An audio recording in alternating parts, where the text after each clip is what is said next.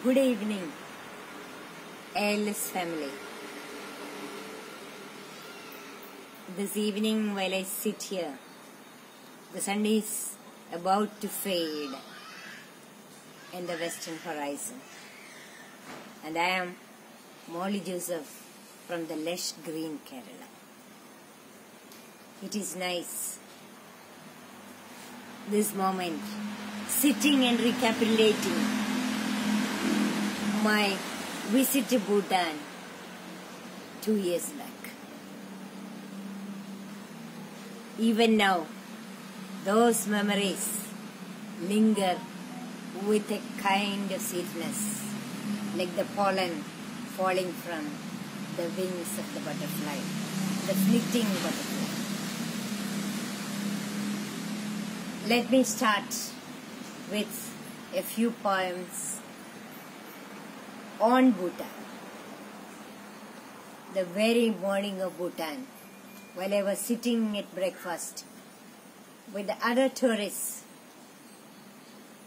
looking out at the traffic that is flowing through the road, munching the breakfast, I was thumbing these lines. Here I share it with you, the very first morning. Morning in Bhutan. The pines crusted on mountains around watch alert while the mundane resumes in the morn in the peaceful soil of Bhutan.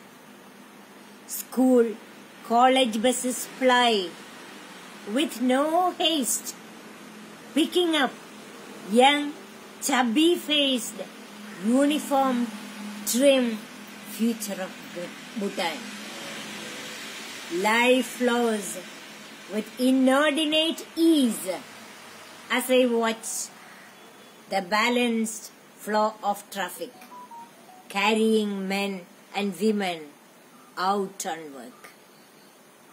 The tense load of the awaiting day, not writ large on their face, each smiling at each. Music fades mellow on my breakfast table. They have left my pals. Time to wind up thumbing. Out to a new world. Out to a new world. Opening wide. Yes, that was my first morn. Now, the guide was there, taking us. It was that young Sharing, the tourist guide with so much vivacity, taking us around, telling us the 101 stories about each and everything. We saw the beautiful landscape. We saw the beautiful people there. Here is that poem. Bhutan, azure blue skies, resting on mountain tops, snow-capped. Streamlets, silver lines, drawn on slopes. Valleys serene, with similar roofed shelters. No vying for architectural monstrosities. Traffic, bare, slow-moving. Patient for the pedestrian. People simple, slow, flowing with the flow. Hurry nowhere in their gait gesture. Happiness, how it settles, so smooth, serene, in your 8 lakh human heads, dear Bhutan. Yes, that was a question. It was a puzzle for me. I wondered at their balanced way of looking at life. And of course, spirituality was there so much.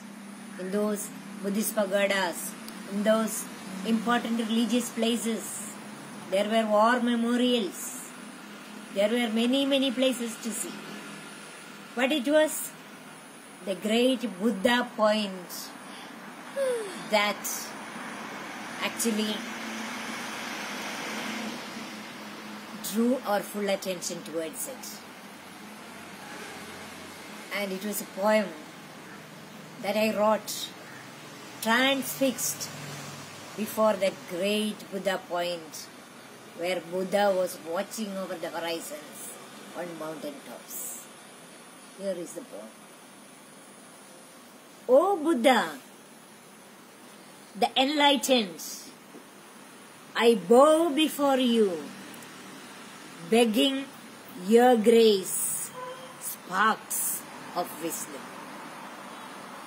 Mounted on hilltop, on Bhutan heights, you watch over the slopes and tops where landlocked life flows, human, non-human. The ringing bells, honk clangs of the pagodas chant thy glory, punctuated by drum beats. You watch, guide and guard our paltry lives. We the worms squirming earth, tiny flecks in cosmic space. O Buddha, your all-seeing eye stretches far, where the finite and the infinite merge. Closing eyes, I squat before you. My spark I get of time standing still. O Buddha, the enlightened, I bow before you, begging your grace, sparks of wisdom. Yes, days quickly flit across.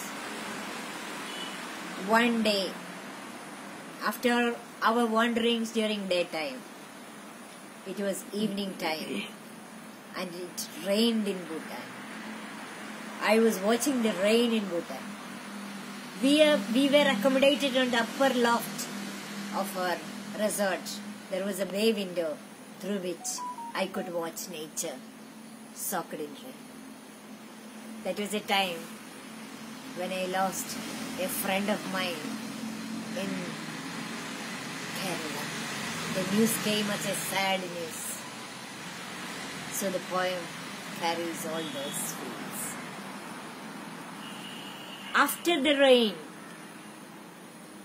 rain, part of pain, its swelling poured out.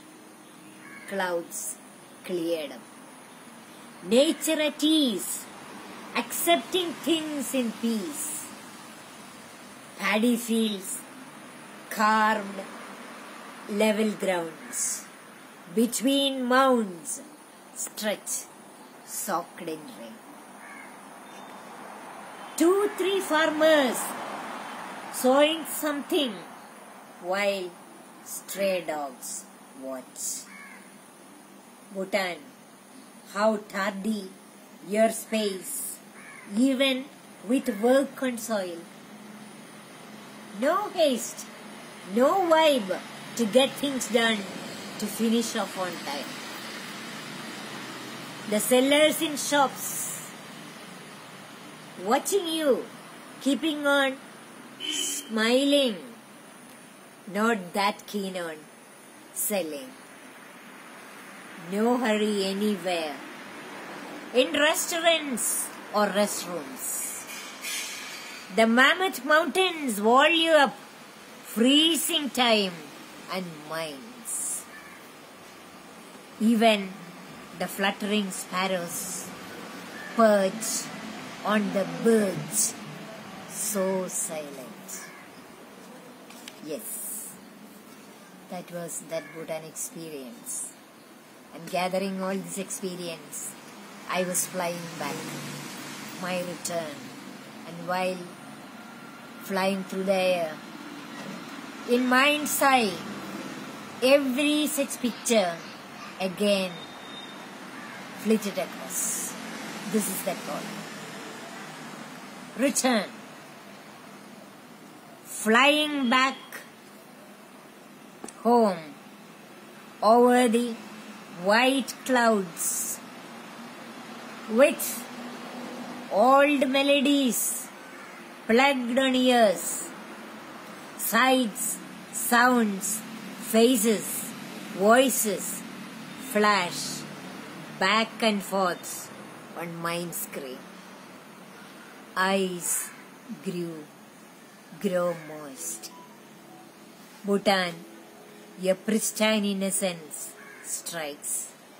Your raw valleys, mounts, story-lulled monuments, clanging chants circumventing tapestried temples, monks saffron-clad with shaven heads, pagodas, forts in silent communion with skies above, time standing still.